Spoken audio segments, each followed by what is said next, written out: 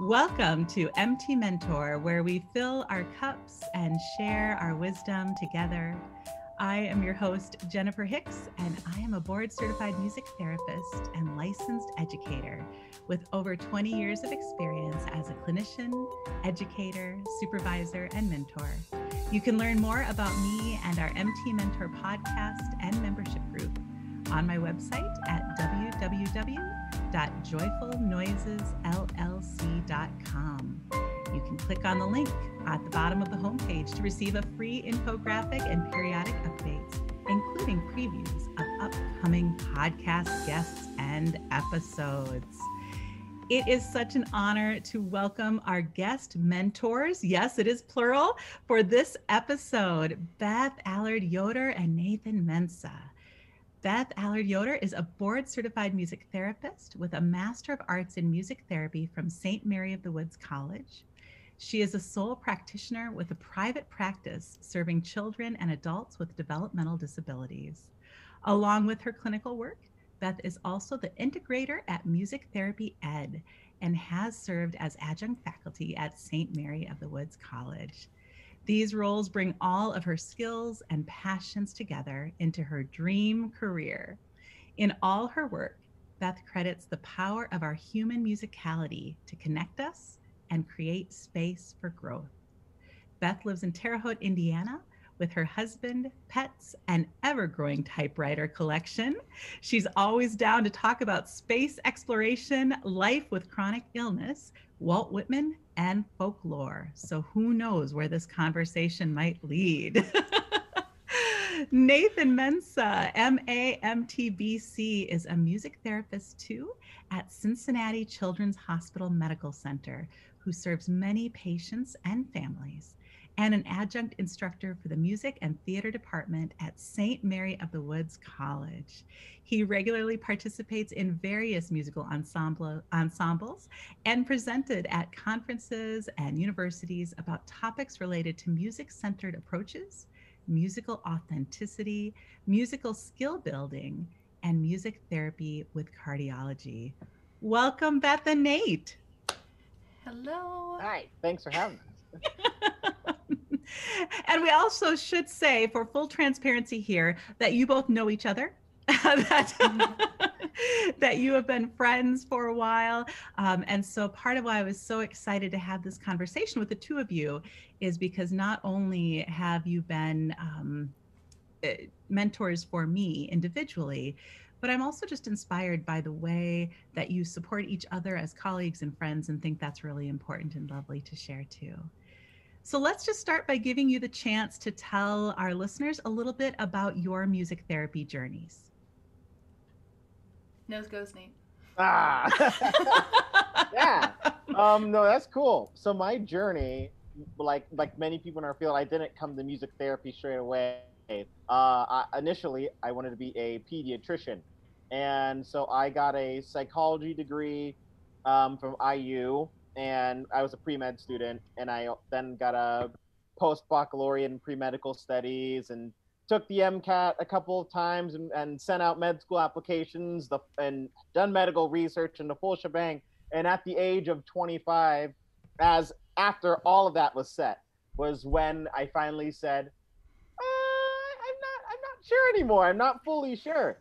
And it was very timely. That year, I did a year of AmeriCorps with the AIDS United program. So I was doing HIV prevention, testing, instruction, and counseling in Indy, and finding different ways to assist different people in healthcare settings. And plot twist, no one back in the early 2000s when I was in high school told me that you can help people medically without being a doctor, which luckily we now know, thank goodness. But so as I was searching for new things and like, shoot, what am I going to do now? My sister, who's a child life specialist, was like, hey, Nathan, you should look at music therapy. And I'm like, I've heard of that. I'm not sure. I don't think that's for me. Like, I'm a trumpet player. They sing and they play guitar and stuff. Like, I don't have that in me. She's like, just look, And it's like her ultimate "I told you so" moment. She never lets me live it down. Because I shadowed someone, I read some books, and I did a lot of research, and I pestered Sharon Boyle with endless emails, with which she sent back real quickly, and I fell in love with it, and I'm like, I gotta do this. I gotta do this, and so I did, and then went to St. Mary of the Woods, where I met Beth and her now current husband Joel, and then did my internship at Cincinnati Children's Hospital, and they didn't hate me so much because they hired me, and I've been here for about 4 years now. So yeah. Thank you, Nate. So Beth, was your journey circuitous as well? How did you come to music therapy? Kind of, in a way. I knew I wanted to do something with music. That's what I landed on as I got toward the end of high school, and I had all sorts of careers in mind. From as early, the first career I remember saying I wanted was probably 5th grade, and I wanted to work for Mission Control in Houston. That's what I wanted to do. I wanted to work for Mission Control. There's a lot of science and a lot of math, and I was not gifted with that. So that kind of fell to the wayside. I wanted to be a meteorologist. I wanted to be a history teacher. I wanted to be a writer. I had all these things. And then as I got toward high school, I'm like, okay, no, I think I want to do something with music. Which is kind of funny because it didn't really come up much in all of my list of things that I wanted to be, right until the very end. And I applied for colleges. I looked into what my options were, and none of it felt like a good fit. Pretty much, we're looking at the colleges that were in my price range and in the area I was looking at. It was performance or education. And I knew I did not want to do performance. I have never been a performer at heart. I did the recital thing, did all that, and it just, I was never what I liked to do. I did not a performer. So I looked into education. I'm like, oh, I'll be a teacher, but it just wasn't quite the right fit. And so I was looking into, okay, maybe I want to do special education. Maybe I want to work, I have a family member with autism. Maybe I want to work with special needs children. And I was talking to my piano teacher, who'd been my piano teacher for 10 years. And I was talking with her, and she printed out an article from the AMTA website, handed it to me and said, have you ever heard of this music therapy thing? And I think a college in Terre Haute has it. And I'm like, okay, had no clue. This was my senior year of high school. I had never heard of it at all until then. And I read it and I'm like, okay. The things that jumped out to me was that it wasn't performance based, that you could work with a lot of different instruments. I didn't have to, pick piano and that's all I could do. Or, it's like a lot of different instruments, and you could work with all these different populations and all this stuff. I'm like, okay, this seemed to bring together at the time what I thought were the things that were guiding me toward a career. And I talked to Sharon Boyle, talked to, St. Mary of the Woods College, and I was like, yeah, I think this is what I want to do. But for me, what really solidified in my mind, there's this moment where it's like, I want to be a music therapist, and I know I'm on the right track, was in my intro course with Sharon. She was playing us video excerpts of all these different styles of music therapy, different populations, and she played a video of Alan Turing working and Nordhoff Robbins music therapy. And I saw that, and I was like, that is what I imagined when someone explained music therapy to me. That's what I had in mind. And that's magical. That's what I want to do. And I've never quite let go of that. That was the moment for me. And that's kind of what I kept coming back to. So it was a pretty straight line after that. I went through, did the thing, 4 years, did my internship and graduated. And then after that, it has been a labyrinth of things. It has been, I describe it as a choose your own adventure career. Yes. So that's kind of what I've been doing. I did my internship, took a job right afterwards, did that job for about a year, and I was like, this isn't quite the fit. Quit that job, started a master's and a private practice at the same time. Not my biggest recommendation, but I did it. So started that, decided, okay, if I'm going to do this, I want to do it on my own terms, because if I'm going to choose my own adventure, I want to be turning the pages. So I'm like, okay, I'm going to choose this, and picked up a side gig with Music Therapy Ed during that first job to just do some virtual assistantship which then turned into now my full-time job as integrator at Music Therapy Ed, working with Kat Fulton. I still have my private practice, so I'm still a sole proprietor there, see a handful of clients, and I do some adjunct teaching. I just signed up to adjunct teach again this spring, clinical skills for music therapy sophomores. So a little bit of everything, So it keeps evolving. But one thing that hasn't changed is I still want to be a Nordhoff-Robbins music therapist. So that's still on the path for that. But how I've been getting there, I haven't even hit my first recertification cycle yet. And I feel like I've done like 6 different paths already. So I've just accepted that that's the way I'm doing things. Yeah. Well, I really appreciate, you talked about the magic that you felt in the music and watching Alan and learning from him. And we've had these conversations, and both of you have been such mentors to me in keeping that awe of the music and keeping my own relationship with the music and my own authentic relationship with the music and prioritizing my musical wellness. And I'm so grateful to both of you for that. And we'll get to that in a moment. But first, though, I want to talk a little bit about overall wellness and what that means to you both. And Beth, I know that life with a chronic illness is something that you like to share about. And so I wanted to give some space to bring that into the conversation as well, since we're talking about wellness today. Great. I think that my chronic illness is actually one of the things that have really driven my desire and my tendency to do that piecemeal, choose your own adventure sort of thing, because I was diagnosed with a chronic illness at 16. Whether it's fibromyalgia or it's chronic fatigue, whatever, it doesn't quite have a name yet. Working on that. But I've had the same chronic illness since I was 16. There was a defining moment where I was a typical healthy teenager, and then after that I was not. And for me, it really manifests in, chronic fatigue, widespread pain, brain fog, the whole works. Yeah. And so I feel like it's this, I often describe it as like this monster I live with, and we just have learned to get along because we inhabit the same body. And it really has impacted how I define and how I view my own wellness, because wellness for me does not necessarily look like typical wellness. And it's something I've often had to fight against, is people's perceptions of wellness and illness and what that means. A really impactful conversation I had when I was doing my internship, working 40-hour weeks, and I was really struggling. And my internship director, Carol Decker, who is just wonderful and very accommodating and just very supportive, made the comment to me. She's like, you may not be able to do a 40-hour a week job. And I said, I know, and I'm sorry. And she said, why are you apologizing? She said, it's fine. You don't have to. And I think that there's something that's put in our minds as a young professional, this idea of, 40 hours is the minimum, and then you give and give and give. And I realized I couldn't and be well. So that was the first time, challenging that idea of, okay, maybe that's not the right fit for me, because then I can't do the rest of my life. So, often my wellness looks like illness. Me being well, me taking care of myself, looks like taking a sick day, or looks like having to say no to something because I know it's going to push me too far.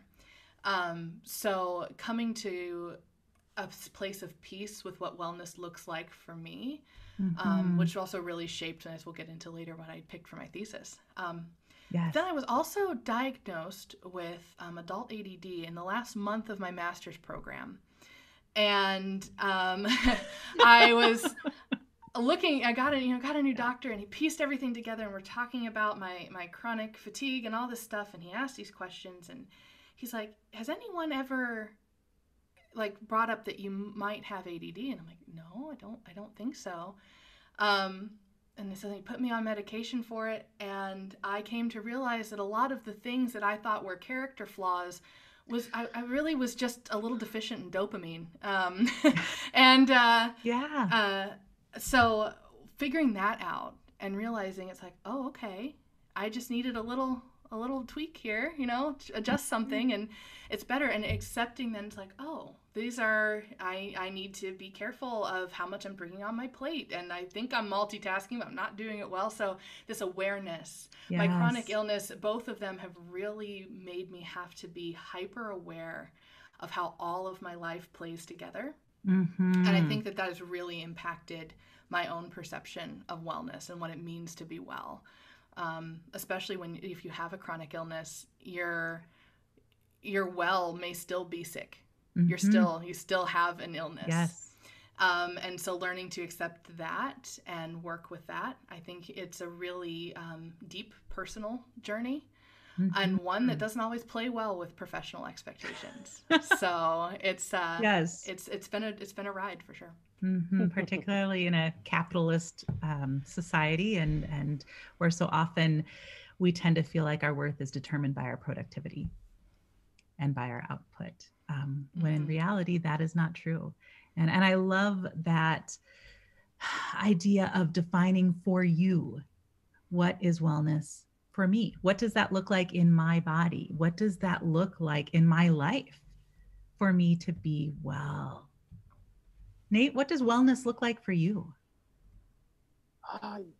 Very multidimensional, right? So, am I, when I'm thinking about wellness, I'm asking myself, am I physically well? Am I emotionally well? Mentally well? Spiritually well? Religion is a very, very big aspect of my life. So I truly believe that if things are not as they should be between the Father and I, and 100 times out of 100, it's going to be my fault and not his, that is going to be affecting me with something, right? Yes. Of course, am I musically well, which is not even something I had comprehended until grad school. I think that Beth was really real ahead of the curve with that thesis topic, both in my own journey and in the journey of music therapists in general, because it was like this big light bulby moment, because I mean, Beth and I talk about a few things over and over, like musical wellness we talk about over and over, Avengers Endgame we talk about over and over, and yes, and so we made it 28 minutes, Nate. 28 minutes. That's pretty good. Nice. And so many other things we talk about over and over, but and the fact that more music therapists don't prioritize the musical domain is another something that we come to all the time. So when she talked about musical wellness, I was like, oh, duh. If that's a very strong domain of music therapy and one that we talk about all the time, of course that'd be a form of wellness. And it was just kind of spiraling here, a game changer for me, because there were definitely parts of grad school, especially near the beginning, where I had not been musically well. I wasn't allowing myself to engage in what I needed to engage in. So kind of checking those boxes from multiple domains and such. Yes. Oh, absolutely. So let's tell the listeners a little bit about that thesis project, Beth. And full disclosure, I was interviewed as part of it. So I've been so excited to get to share some of Beth's work with all of you, having been a little part of that journey, and just being honored to get to read the final product and continue to learn from Beth in our relationship too. So Beth, tell our listeners about that project and a little more about this idea of musical wellness.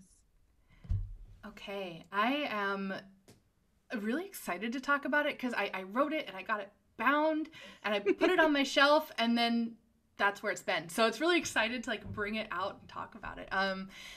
So my thesis was, I really grappled with this question for a good year and a half of what is musical wellness. And frankly, at this point, I don't even remember how I got there. I started on something completely different, but I just felt this pulling to looking at, through my work, especially working and supporting other clinicians and having my peers and students around me, looking at why burnout was a big question. Why is burnout so high?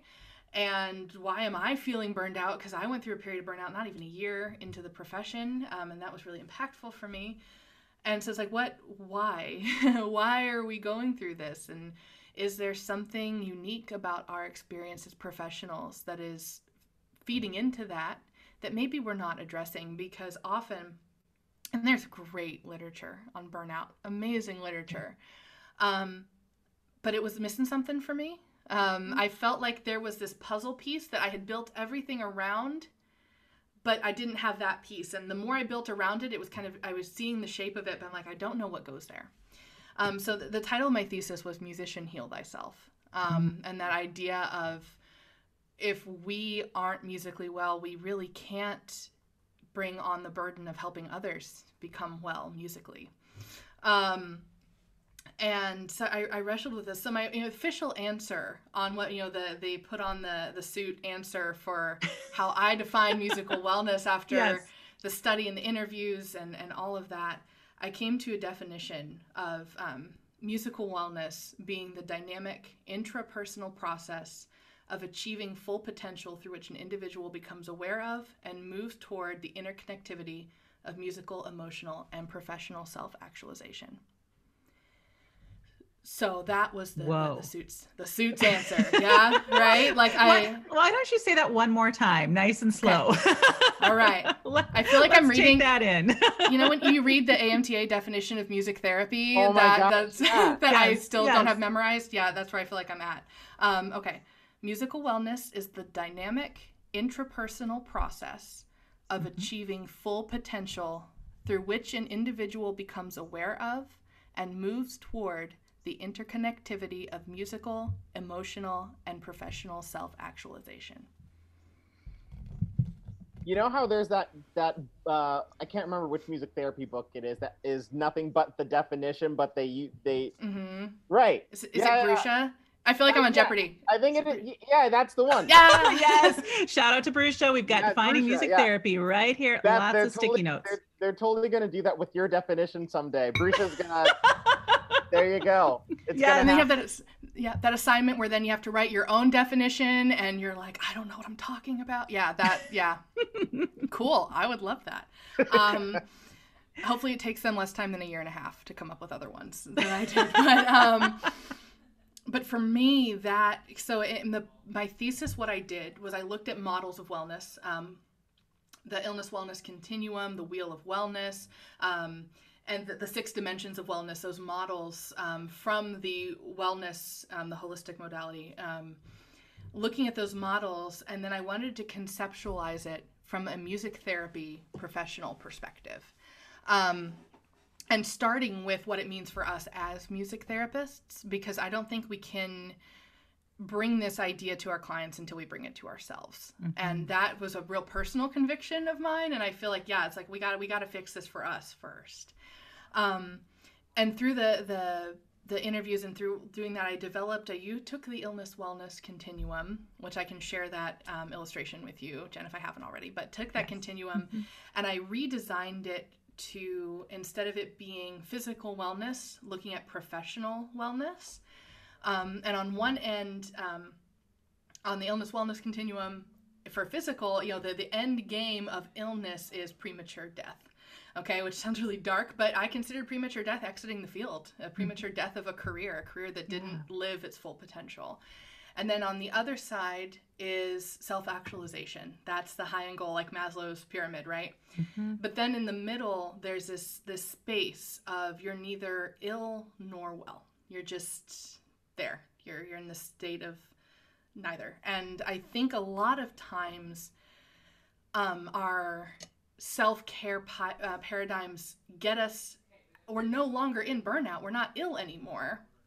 But for me personally, often they weren't ever actually helping me be well. I didn't know how to help them be well. I just knew how to not be unwell. Mm-hmm.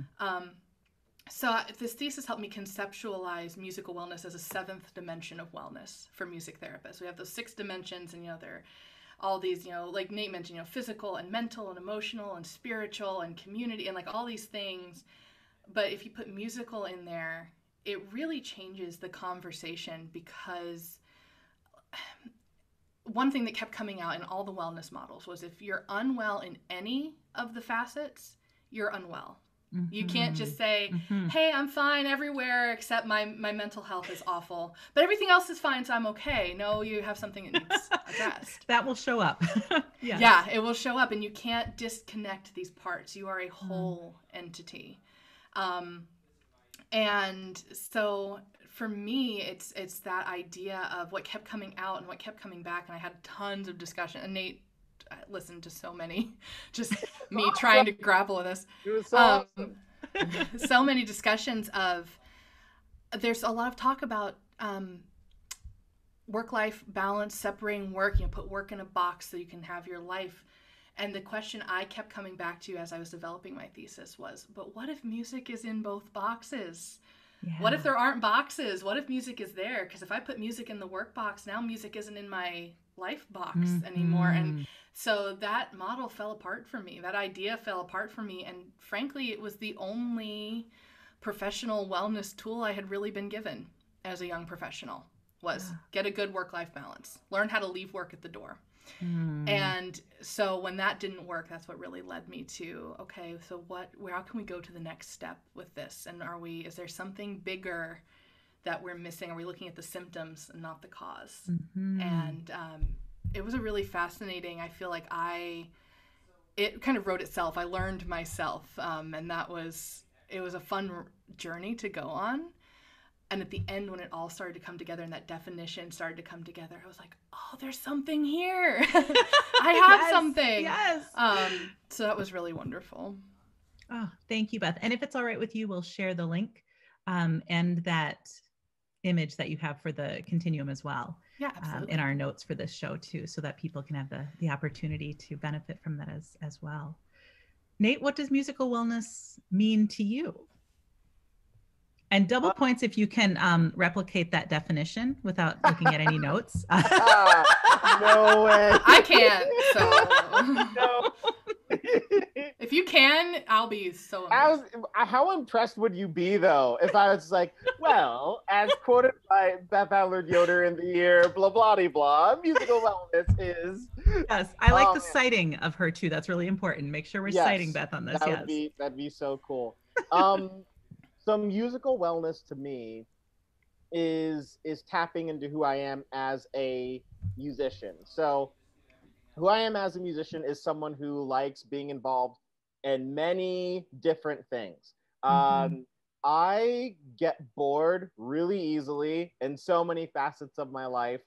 Music is not one of those aspects, but even doing the same thing, even in a field like here at a children's hospital where every day is different, it started to become predictably unpredictable. So even that, I was like, still need more, different, diversity and things. So whether that was challenging myself to learn a new instrument, like bass guitar, and start using that in sessions, or to really, really lean hard in a direction of songs I typically would not learn and learn those and incorporate those and see what happens, or say, I'm not allowed to use my guitar for this entire week and see what happens. Yeah. Those things that keep me musically fed. And outside of being a music therapist, and even inside, just finding new and diverse ways to still engage with that. So whether it's, I try to play music for the services of remembrance here. There's a children's program at our Seacrest studios that I do music for like once a month. There's a choir of medical employees that I help to co-lead here that keeps me fed. And then outside of work, occasionally playing with my worship team, used to play with my ska band, and now kind of play with this group of doctors, like only a couple of times a year, but still a lot of fun, called the Band-Aids. Yeah, that's that fun. Yeah, it's so fun. That's awesome. And then just engage in different things. Before this started, I was telling you how I was doing a short film score for my oldest sister who's just finished film school, and even working on a really big music composition thing that I can't share yet, but I'm real excited to share when it's done. And just other things. Yes. And that's what's good to me personally, where I'm like, oh, there's this, and oh, there's this, and oh, there's this, rather than just one thing.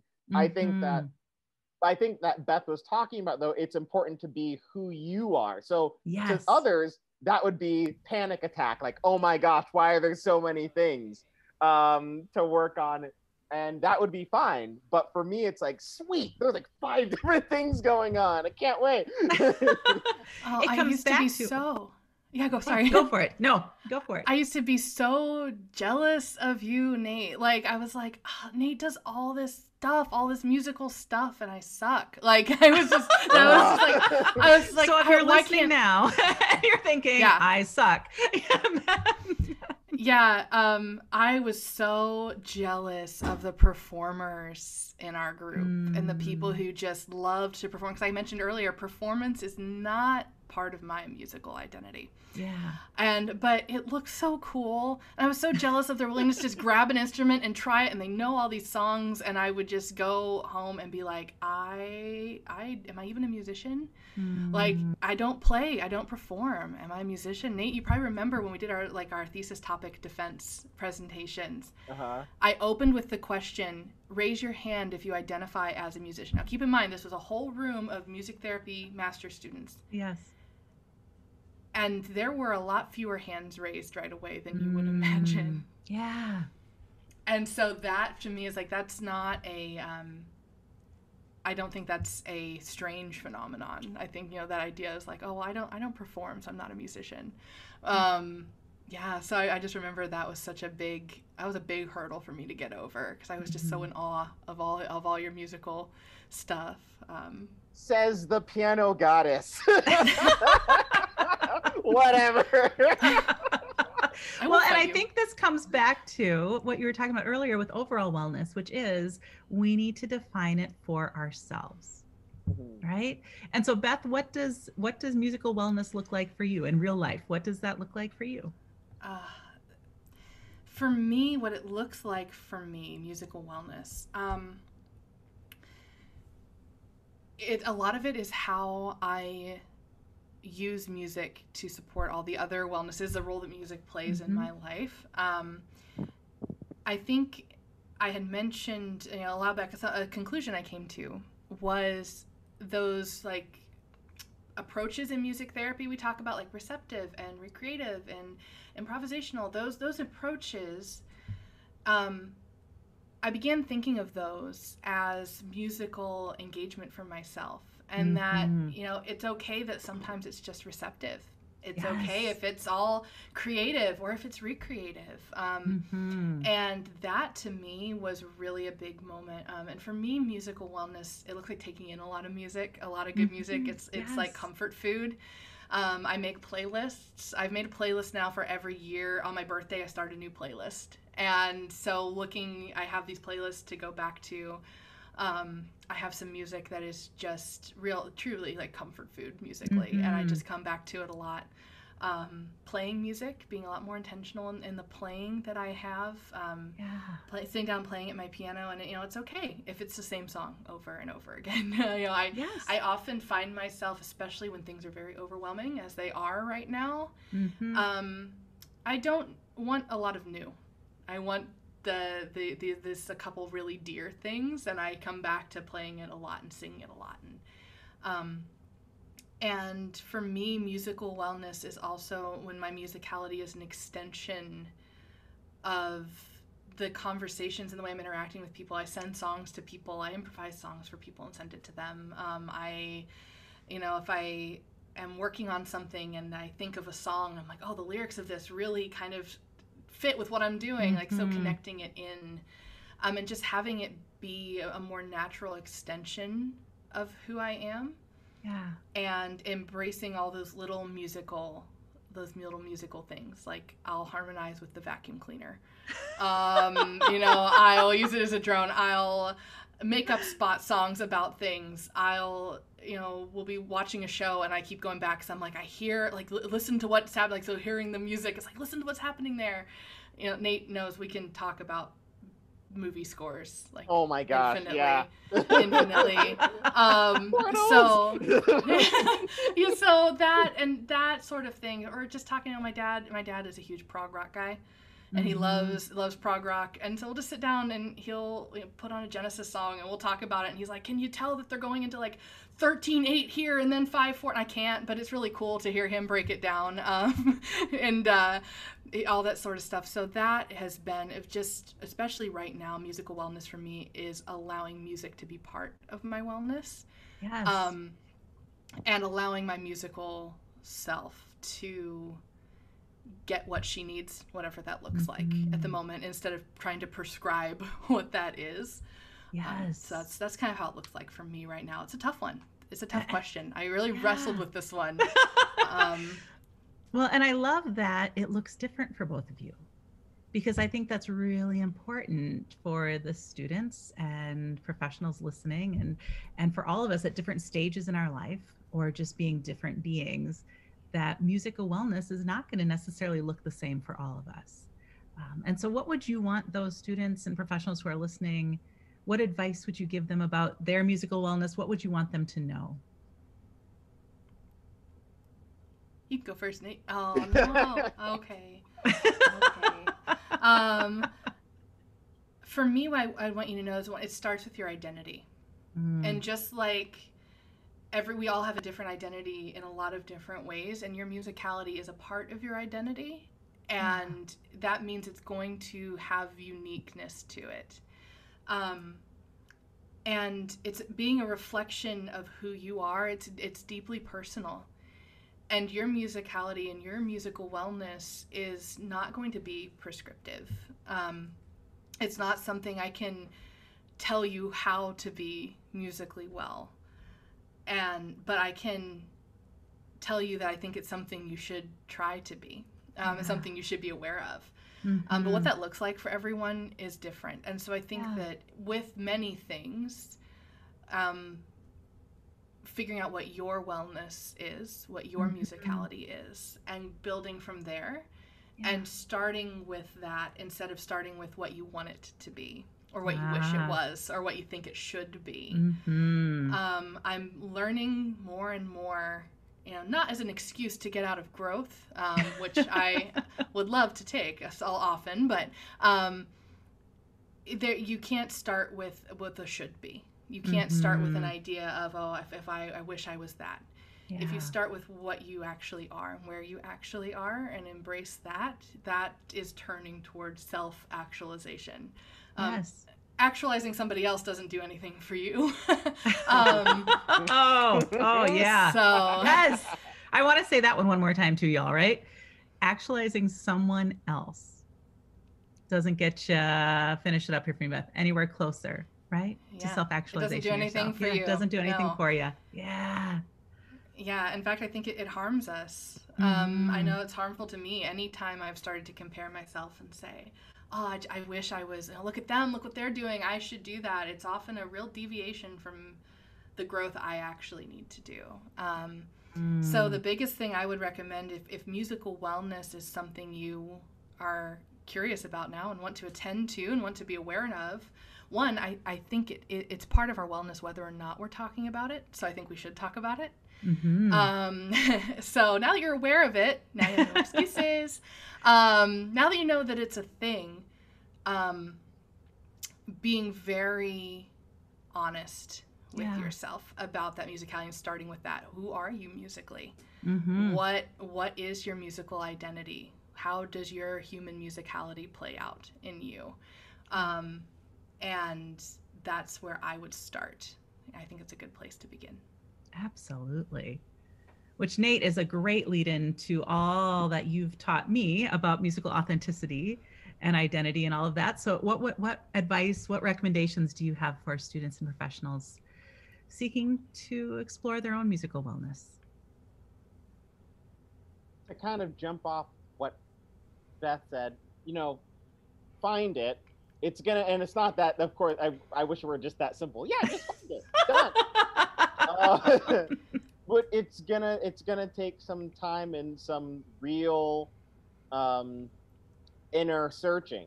to get to that point, because if it were something that was easily found, then it may not be as authentic and real as you think. Or maybe you are super in tune with it and you're like, I know who I am musically. And it's like, great, maybe that is you, but maybe it will take a little bit longer to find that. And loved what Beth said. Yeah, you're not meant to be whoever else. I really, really wish that someone would have told me even a few years into this thing, like, hey, Nate, you're not meant to be blank music therapist or blank music therapist. You're meant to be you as a music therapist. Very important for all of them to be you. Sure, if you like something that someone is doing, pull from that. Get some new colors to paint the easel with new tools for the toolbox. Sure, but ultimately you're you. So, yeah. You talked a little earlier about the different dimensions of self-care for you, and that spiritual is another one that's really important for you in your life. What are some of those other favorite self-care practices for any of the dimensions that you incorporate into your life, Nate? Let's see. Physical activity. So I am definitely not like a jock or a workout buff, but like sometimes just going for a walk or even a quick 20-minute workout or something, I think does wonders for the endorphins and everything like that. Mentally, after really tough days of work, I always tell people gummies and cartoons, that's me. Like it never fails. Like, oh great, yeah, gummies, cartoons, that's gonna be great. Anything that'll help me dissociate from reality as much as possible.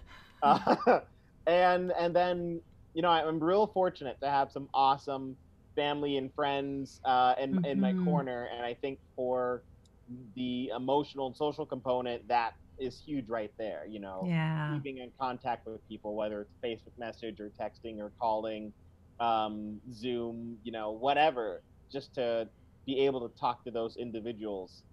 This really reminds me of like, oh, this is awesome. Like I got to talk with blank, and blank's so cool. I'm glad I'm friends or with blank. I'm glad I'm related to blank, that type of thing. What does it look like in your life, Beth? This is something I've been trying to be really intentional about recently, especially with all the the COVID stuff and the staying at home stuff and all that I became a lot more aware that I needed some intentional self-care. So for me, my natural self-care is like gaming. Gaming is one. Gaming, watching TV, like Nate said, anything is like, hey, hop into another world. I love to game with my husband and our family. We often get on with our siblings, so that's a big one. It's a ton of fun. So I'm the music therapist with the custom built gaming PC. No one knows, it's my secret. You are not the only one, I have a feeling. So yeah, we need a Discord. Seriously, I keep seeing that on Facebook, and all these. We need to get together, gaming music therapists. Seriously, but recently, gratitude journaling. I got this 5-minute gratitude journal. It just has 5 prompts a day. That little moment of, especially right now, that moment of positivity and stopping and looking at some good in myself and in my life has been very impactful on my emotional well-being. I've also really indulging in my hobbies, indulging in my interests, and just embracing them. Like I said, gaming's one. Keeping up with all of the space exploration, SpaceX launches and NASA launches, and following all of that. Recently my dad and I we're working on building an antenna so I can make a ham radio contact with the International Space Station. So finding these all these random things and just enjoying them. Yes. Separating myself and all those things, those facets, I listed, I had these million careers that I wanted to do. So those pieces of myself, indulging in things that feed those. And honestly, the biggest thing recently has just been chilling in my hammock. I bought a hammock for the first time and hung it up in my backyard, and I've just pretty much been living out there. So chilling in my hammock. Awesome. It's nice to be outside. Being outside has been a really big thing for me and my self-care. So yeah. Well, I know that your friendship and collegial relationship has been important for both of you.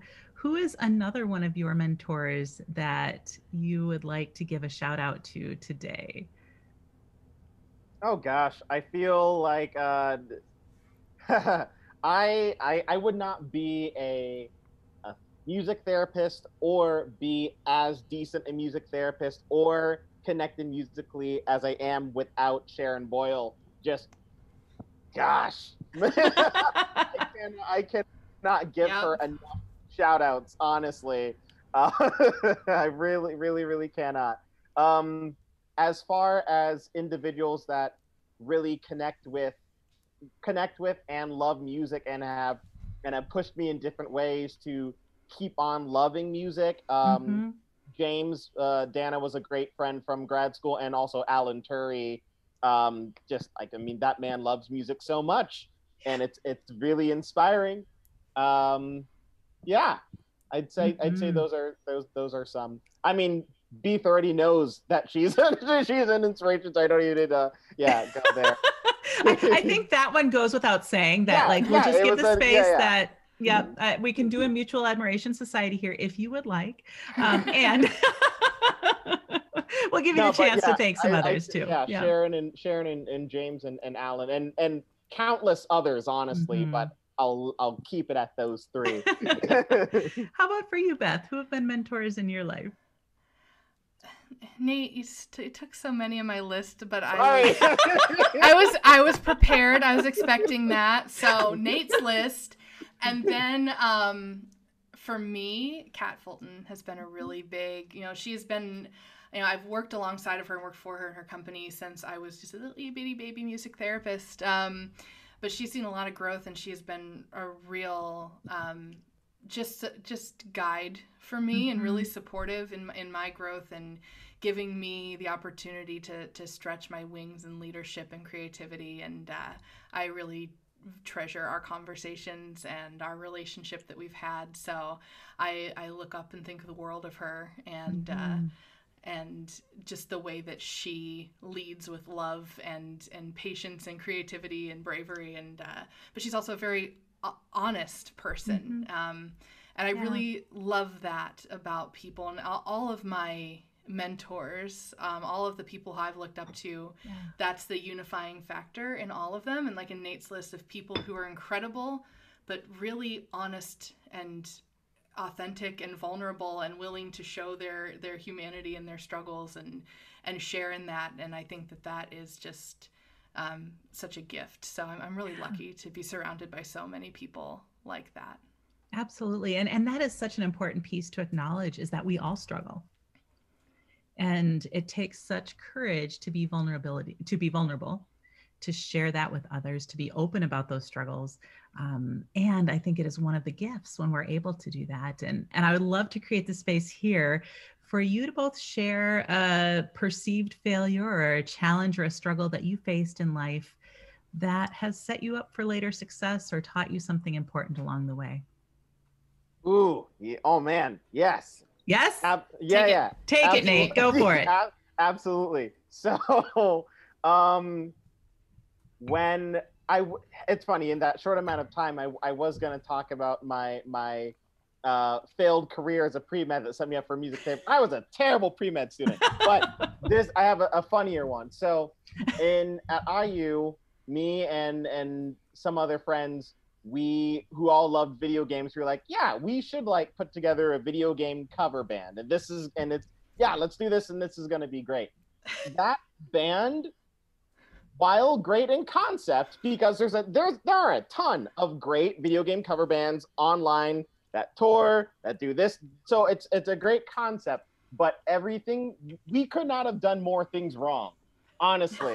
I mean, like, first off, people tend to like to listen to songs and with lyrics instead of just instrumental stuff, unless they're hardcore video game nerds like us. So like, strike one.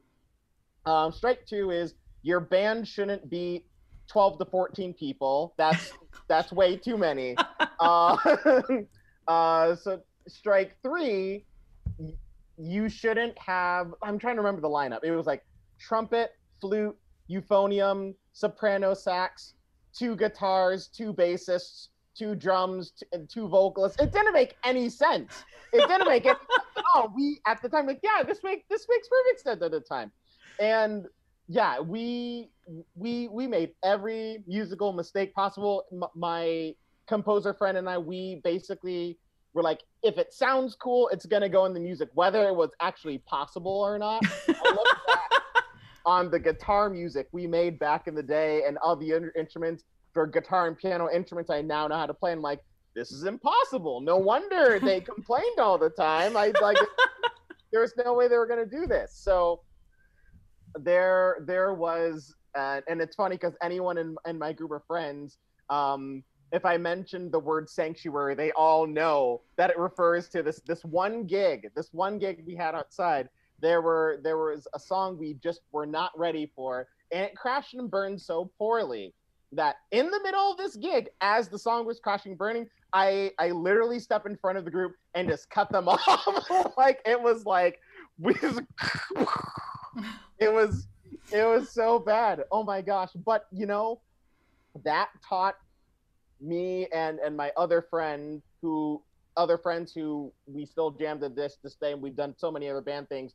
We're like, cool, we just learned how to do it completely wrong. Mm-hmm. Now the next time we do this, we've got it. So yes. Through the various other groups we've had, the ska stuff, the soul stuff, the musical stuff, whatever, have all been pretty great. You know, not flawless, because nothing is, but pretty great. We knew so much more what we were doing. Like, hey, let's not be like that. It was called Falcon Punch, and anyone who plays video games understands. Yeah, man, great name for a band. Awesome. Yeah, and like I said, great in concept, but we just didn't know what we were doing. But through that, we learned so quickly. Hey, that's all the wrong stuff, but now we've got all the right stuff.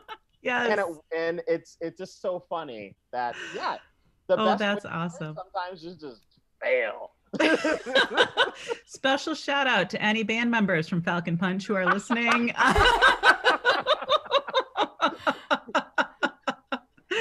Oh, Beth, how about you? How am I supposed to follow up Falcon Punch? Okay. Actually, I kind of love this question because my favorite story for this question is that Kat tried to fire me. And she had a lot of reason to. This was about 6 months after I first started working with her in 2017. And I was just a virtual assistant contractor. There was a small team of us, and I had my tasks, and I was just not keeping up. I was taking on way too much responsibility and not delivering. And she had to give me a call. And in her true Kat form, very honest, very loving, but very honest and very just matter of fact. You know, we're depending on you to get this stuff done. Things aren't getting done. And like, it's not working. And so we're going to have to do, 30 days and then you're done. So my 30-day notice.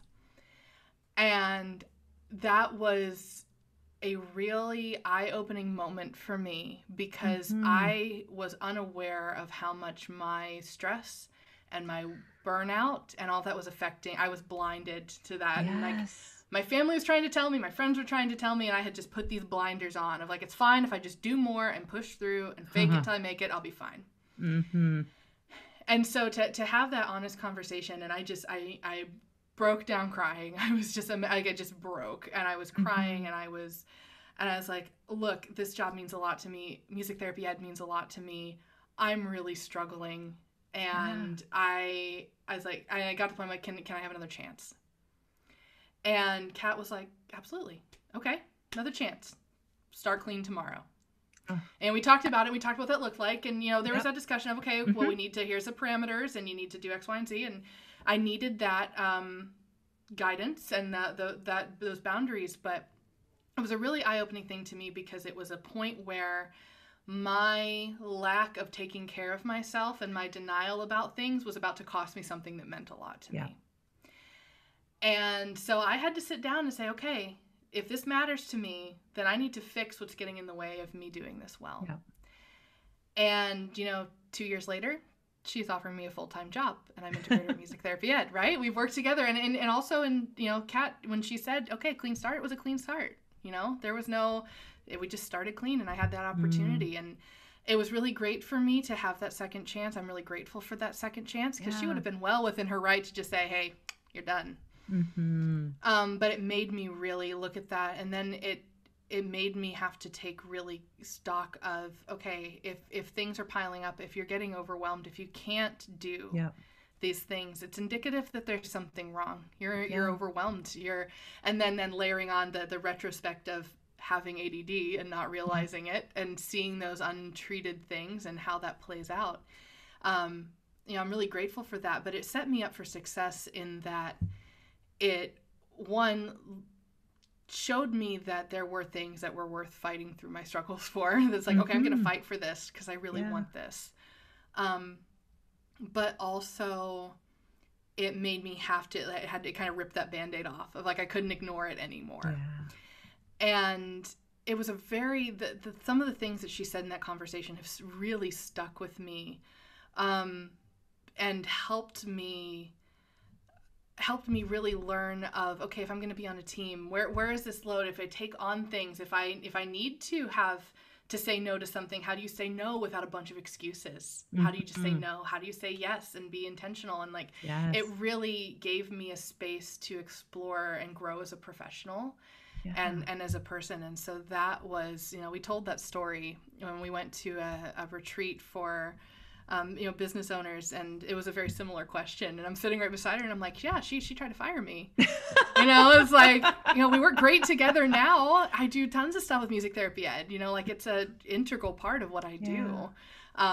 But I think that was also, and for me also, that success of, it's okay if you hit a rough patch, that there are second chances, but you've got to fix something. Yes. Something needs to change, and that you can't just keep putting more on and eventually something will stick. It'll be okay. Yeah. I had to take things off my plate, and I had to be aware. So that was a really important lesson.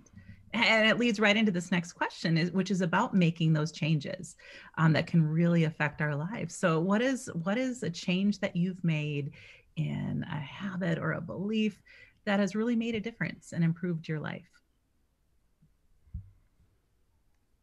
Your turn, Nate. For me? Yeah. And this year kind of jump-started that, because there's just kind of a self-preservation type thing, because as Beth said so beautifully, if you are, if you're not working in certain ways, it might be indicative of other things. For me, it was just kind of deciding, first and foremost, and it was a work in progress, that I was no longer going to define my clinical success by how many patients I saw in a day or in a week. So hard, and still a work in progress. It's just not sustainable. Sometimes those things can't be controlled, and other times they can. But what's the point of having 6 sessions in a day if you are just so burnt out and you're also not proud of those sessions? I would much rather have 3 really, really awesome sessions where so much growth occurred. I'm really proud of them. I helped actualize my patients more, and so on, versus the former. So that was a change that had to occur, because I was like, this just isn't working, and it's just gonna be what it's gonna be, and it's been just fine. The world did not come to an end. Right, the world did not come to an end. And the beauty of it is that on some days where you get that superhuman strength and you have like a crazy 6 or 7 sessions or whatever, it's like, great, but that's not going to be every single day, and that's totally just fine. Yeah. Beth is shaking her head. Yes. Oh gosh. That was such an important realization for me too. Yeah, I know we've had a lot of conversations about that, Nate, of like, okay, if you just do really well with one client, was it worth it? And it is, you know, if it's only one, then you're still doing your job. And, oh yeah, absolutely. Absolutely. Yeah, I don't even follow that up, Nate. It was so good. Yes, it's so good. It came from discussions with you. It can be a group response. Kind of playing into that, honestly, you know, one of the bigger changes, I've made a lot of changes. But I think one of the most impactful ones that has improved my life was seeking mentorship and seeking supervision.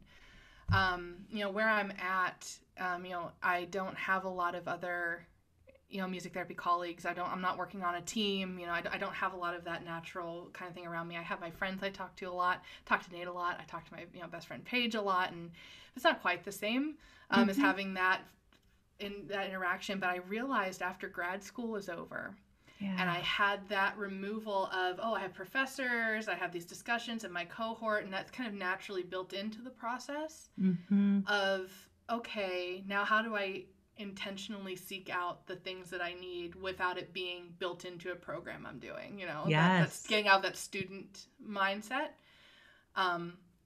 So I sought mentorship and I sought supervision, and both have been very, very impactful for me. And starting with, you know, seeking mentorship is something I didn't realize I could do. Seeking mentorship for having someone help me define what's important to me, my own values and what I feel like my vision is, instead of making it just a professional thing. What does my business look like? What does my clinical work look like? So that was really impactful. And all of that kind of just the changed belief, I think, that has happened a lot is acknowledging that my life it's a relationship. Music is a relationship. My musicality, that relationship I have with music is a relationship that needs work, that needs communication, that needs room to change and shift, and but then also just the belief of seeing my life as a whole, that everything is, instead of compartmentalizing my life, that it's all part of a whole, and viewing it that way has really changed. You know, COVID kind of forced me to do it because it made life really small for a while. I had to cut most of my caseload. I was at home. I have not seen most of my friends in person since February. You know, like it made life very small. And I think that when coming back into, okay, so what is really essential and what is really impactful here and what isn't serving me anymore, and being really honest about that. And it has impacted almost every aspect of my life, but coming back to that whole, and I am who I am in every aspect. It's not music therapy Beth and music therapy ed Beth who's the integrator, and space nerd Beth and gaming Beth, and like it's just Beth, and it's my life. And changing that belief instead of one of a bunch of boxes, I think really has impacted how I view everything. Yeah. I'm so excited that students are getting to listen to this and learn from your wisdom. So I want to jump to this question of what other advice would you two give to students studying music therapy right now? What do you want them to know? Because what you're sharing, I think, is so important for us at all stages of our careers. How about for those students starting out? Embrace all of you. Embrace all of who you are and what makes you who you are. Like, the things I use, all my music therapy skills, everything I've learned in school, all the stuff I did the proficiencies for and took a test on and studied for the boards, I use all those every day. I even use music theory every day. You're welcome, Dr. Mack. But I also use my writing skills every day. I use my nerdy interests and my excitement about things and my Walt Whitman collection and my, you know, all these things, all these aspects of myself. Don't feel like you now have to put on this music therapy suit and this, I'm a music therapist, and so therefore I only think and talk and do these things. I think out of a need for survival as a young professional, we kind of, and as a student, we put that on. Yeah. All of our identity is, hi, my name is so-and-so. I'm a junior at this college studying this. And that is not all of who you are. It's a part of who you are, but it's not all of it. So embrace all of you, because that's what you're bringing to every session. That's what you're bringing to our field, to your colleagues, and to your life, is all of that. We need all of you. And it's okay if some parts of you take center stage for a while and then fade away, and that things change. Just being willing to embrace all of who you really are. I wish that I would have done that more as a student, because I did a lot of faking it. I did a lot of, I want to be this person, so I'm going to pretend to be this person. Yeah. And the more that people like Sharon helped peel off the, hey, I know you're faking. Let's see what's really under here. I can tell this isn't really you. And surround yourself with people who will remind you when you're not being you. Yeah. It's not fun to hear, but you need to hear it. And the more people who love you enough to tell you to be yourself and to embrace who you are, it's just better. So much better. Oh, I love that. And if you're listening to this and not watching this, I have to tell you that Nate's responses to Beth's answers are also really awesome. So if you're lucky enough to be watching the video content, enjoy. Nate, what advice would you give to music therapy students? All I'm going to say is trust the process. And I'm not even going to expound. I'm just going to leave that and infuriate them so much. Trust the process. So this next question is one of my favorites. So if that's the advice you'd give them, what advice would you tell them to ignore? Because you know that students are getting inundated with all sorts of advice. What advice should they ignore? Oh, gosh.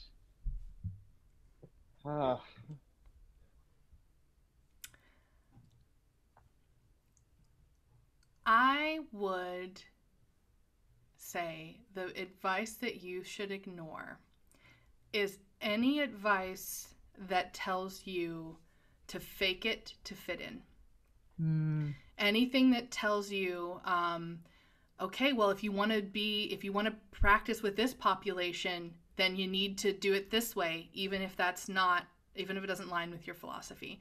Or if you want to start a business, well, then you better be prepared to do X, Y, and Z, even if that's not what you really wanted, because that's what you got to do. I used to really lean into fake it till you make it, but don't fake it. Like, be real. And if anyone who tells you to just fake it, anything that tells you to just do it anyway, even if it doesn't feel right for you, I would just say no to that. Because the things that you don't have to fake will come to you. So don't take opportunities that don't fit who you are for fear that the other one won't come. Leave space for that. Yes. Nate, what should they ignore?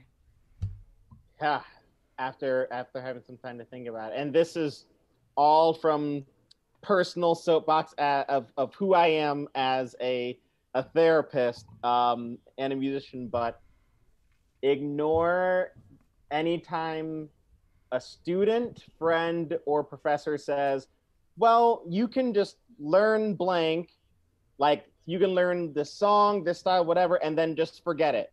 Like just learn it for the exam, and then it's fine. You can be done. I would tell them to ignore that. Please don't forget it. You learned it for a reason. It's very important. You're gonna need it someday musically. I promise you. If anything, it'll help keep on rounding you out. It will come back. Yeah. Well, bringing the music back here, what is some of the music, some of the books that have most influenced both of you? There is this book, Effortless Mastery. Brian Schreck gave it to me when I was still an intern. and it's by a jazz pianist, and he's not a music therapist, but man, oh man, I would love to see an improv workshop with him. He just talks about how sometimes, and not so many words, working smarter, not harder, via the music. But it's an entire book about that. Really short book, not a heavy textbook, short book, easy read. But he's just really, really talking about like, hey, like, go with the flow. Like, maybe that means sometimes it's doing this in the music which you think is wrong, like, but why is it wrong? It doesn't have to be wrong. And if your gut is saying go there musically, then that's where you can go, and that's what it is. Hence the title, Effortless Mastery. Not like mastery with effort, but effortless mastery. Yeah, it's a real great book. Yeah. How about books for you, Beth? Is there one that really stands out? This is a little off the wall. Okay, so my official like music therapy book answered is like, and can you believe it? I just literally blanked on the name. Edith Boxall. I always just call it the Boxall book. I'm just totally blanking on the name, where she talks about her continuum of awareness. That textbook, which I will send you when I think it's name. And we'll put the link in the program in the notes for the show, so no worries. Absolutely. So crucial to my development as a music therapist, and I come back to it often more than any other book. I love her work. But my off-the-wall answer is Contact by Carl Sagan. The Jodie Foster movie, but the book for it. It is a thick book. It is a dense read. And it is an incredible, to me, it was very impactful, because the whole book, to me, Carl Sagan is masterful in a creative exploration of his work as an astrophysicist, but also this juxtaposition of two characters who are both really sure in what they believe and who they are, and have that fundamentally questioned. Yeah. And how they deal with having something that they were so sure of shaken up. It's a beautiful work. It's a real thinker. And it has some really profound thoughts in it. So it's been a really impactful story for me. And his writing is also he's an incredible writer. So I really appreciate that story. And I come back to it often in the way that I look at things. So, how about music? What has been influential for you, Beth? Oh man, so many things. Music that has been really influential recently. One, I always come back. Eddie Vedder is I love his music. I love all of it. I was really drawn to his music from the Into the Wild soundtrack, but then I listened to more of it. And that music is, it was really special to me. It came in a really special time of growth in my life. And so it's very special, and that's kind of my comfort food music. But lately, what's been really influential, I've been listening to a lot of David Bowie. I've been listening to a lot more prog rock, and listening music that really challenges, does something new, does something different, and you listen to it and you're like, what's happening there? That's been really influential. I love the sound of it. I love the words. I love the playfulness and the turning expectation on its head. And also, another really influential has been Nordic folk music. Been listening to a lot of Nordic folk. Their use of voice, the simplicity. It's a real opposite of prog rock, right? Like, but the simplicity of it, and the sound and the different tonal center. They tend to have a more modal center and also a little bit more minor. So it's a real different sound than, I listen to a lot. So a wide variety of things. But that's been kind of on the table recently. What is the music that's been influential for you, Nate? Oh, like Beth, so many random things. The Incredible soundtrack by Michael Giacchino, that's pretty big. Nobuo Uematsu, he's a Japanese composer that did lots of the video game music from the Final Fantasy series, lots of that. And then you know, a whole army's worth of just individual songs, you know. Anyone who knows me knows my obsession and love for Bohemian Rhapsody. So that, so much J-pop and J-rock and anime music. So much music by the Dirty Loops. They're this trio of musicians that does these electro pop funk covers and stuff, and it's real cool. And then like music from Steven Universe and music from, I mean, it's just like it's so random, but it's so cool. All these like random different things. I've just discovered. I'm way late to this train, but cartoon lover. So Phineas and Ferb, I just started watching that, and they've got some amazing songs in that show. I'm like, this is so awesome. So so many different things. I can leave it there. Oh. So would Bohemian Rhapsody be your theme song? If you had a theme song, is that the one it would be? No, it's very tempting.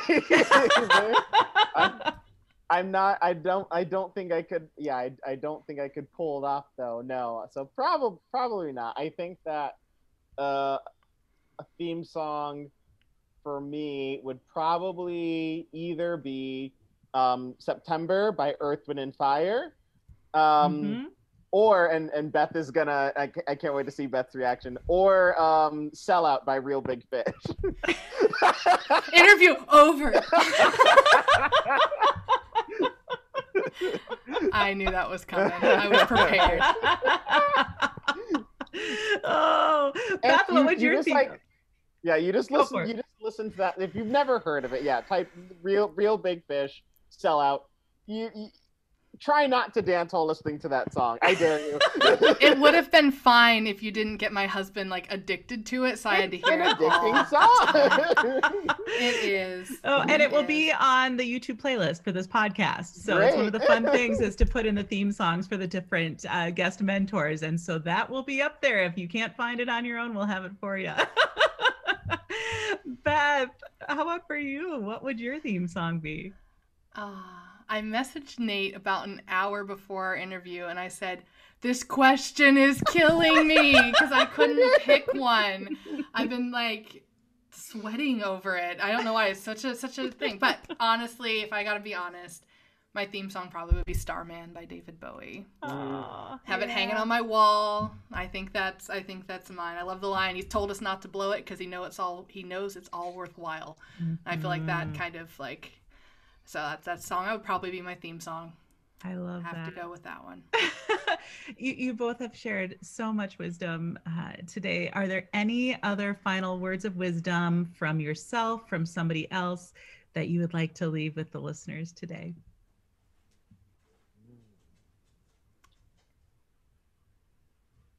Who's gonna go? If you have something, you can go. I'm thinking. Yeah. Oh, I'm thinking too. Okay. Here's my wisdom. Get to know Nate and Beth if you don't know them. I will preface my word of wisdom by saying I have no clue what I'm doing.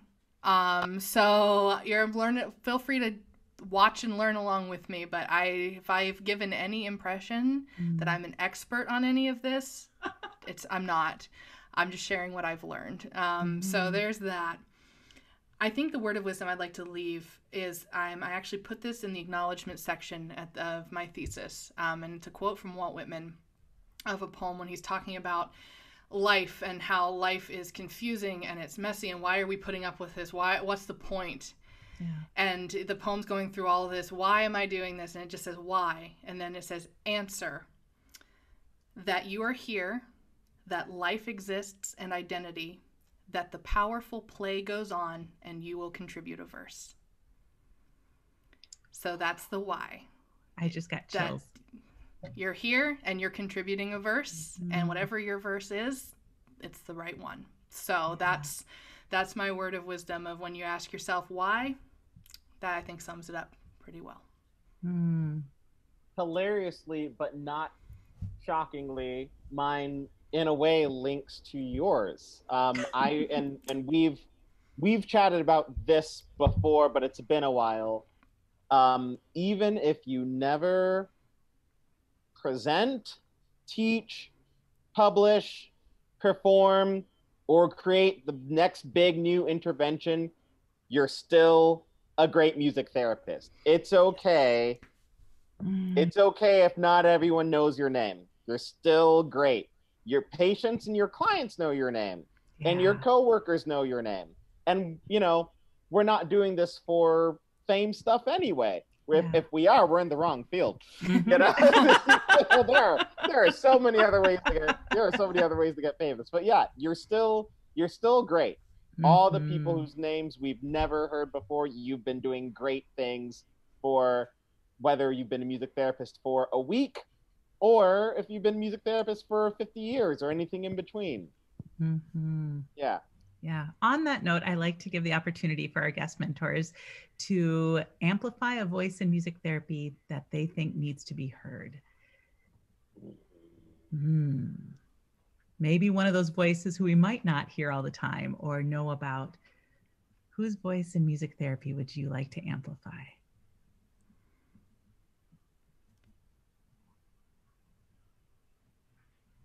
I think for me, the voice, I don't know if I have a specific like person in mind, but I think the voices that really need amplified and need to be heard are exactly those people, like Nate mentioned, those people who are just doing the work. And they may not have the opportunity or the accessibility or the time or the desire to build a big social media presence and do the side gig and present and build the side business, like all that sort of stuff. And but they're doing the work. And I know that there are so many incredible clinicians out there who, like Nate says, we'll never see. But I think those are the people whose voices we need to hear. You know, everyone's voice has value, but the people who are doing the work and doing it without the recognition, I think that's special, and I think that their voice needs heard just as much, and we need to listen when they say, hey, you know, we need some help, we need some resources, we need some advocacy over here. I think those are the voices that often kind of get drowned out in the noise. So I would love to see more of them being brought out and celebrated and heard. Absolutely. Yeah. Oh, it's so hard. But if I can remember everything, I think three separate groups would be great to amplify.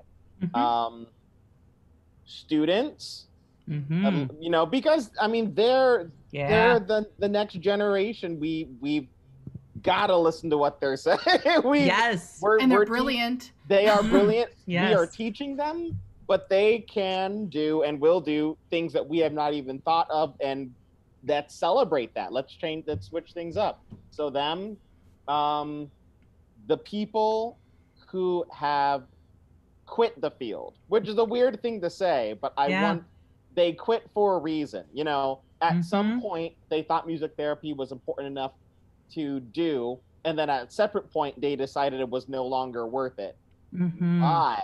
So I think that would be very elucidating. And then the third group would be, as Beth said, the silent. You know, those who have been watching everything from far and staying silent on purpose, which there is so much wisdom in silence.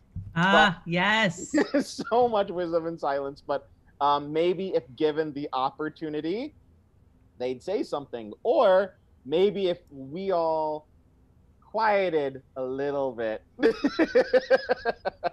then maybe they would say something. Yes. Oh, thank you for that. Beth, I know that you would also like to give a shout out to the MAMT program at St. Mary of the Woods College. Would you like to tell our listeners why? I don't have my ring on, Nate. Oh no. I failed. I got you. Okay, just pretend I have that on. Nate, you are the official hand model for the podcast. Okay. So, you know, Nate and I, both went through undergrad at the Woods, did our master's at the Woods. But for me, the master's program was so influential in shaping me, not only as a clinician, working towards having my master's and that level of training, but really influential in giving me space to explore and grow as a person. And something that I love about the program is there was never a feeling of, we're going to put you through the program and then you're going to come out this music therapist on the other side.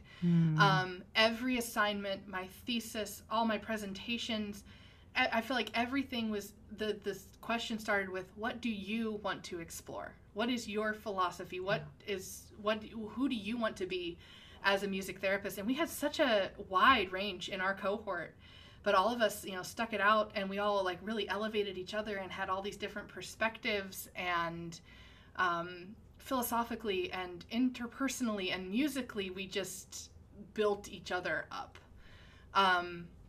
So it was really influential, and I know a master's degree isn't for everybody, and I don't think it should be for everybody. I think there's different paths, and it was the right choice for me, but continuing to explore that growth. And if you're ever wondering, why would I get a master's? Why would I get a master's there? For me, it was, they have built this culture of personal exploration and growth, and really contributing and adding what you want to contribute. And so I think it's a really special place, and the faculty are really special, and the experiences we had with our cohort. And I would not be the clinician and person I am now without going through that program. So I'm really grateful for the experience. Thank you, Beth.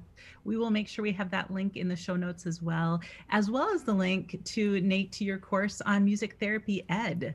Would you like to tell the listeners just a little bit about how they can dive deeper into this topic of musical authenticity with you on music therapy ed? Oh, yeah, sure. So if you're looking for ways to dive deeper into musical authenticity, whether you take the course or not, ask yourself this simple question, which is a lot more complex than it sounds. When I am playing blank song, whether on guitar, piano, singing it, how close or far away to the original do I sound? And if I'm far away from the original, which there's definitely a time and place, is there a good clinical reason for that? Or am I just being musically lazy? And if you are being musically lazy, how do you think that's going to affect your musical relationship with your patients and clients? That's what I would, Musician, heal thyself. It's like you were ready for it. Nice. Oh my goodness. Thank you again, Beth and Nathan, for joining us today. Any last words before I finish this up? This has been great. Thank you so much for this time. Thanks for having us. So much fun. We will make sure to include all of these links we've mentioned in our resources for this episode. And thank you to all of our listeners as well. If you haven't already done so, please make sure to subscribe to this MT Mentor podcast today so that you don't miss an episode. And if you want to dive deeper into some of these practices, you can also learn about and join our private membership group at joyfulnoisesllc.com/MT-mentor. That's www.joyfulnoisesllc.com/MT-mentor. All music therapy students and professionals are welcome, and equity-based pricing is available. Subscribe to this free MT Mentor podcast and join our membership group today. MT Mentor. Let's fill our cups and share our wisdom together.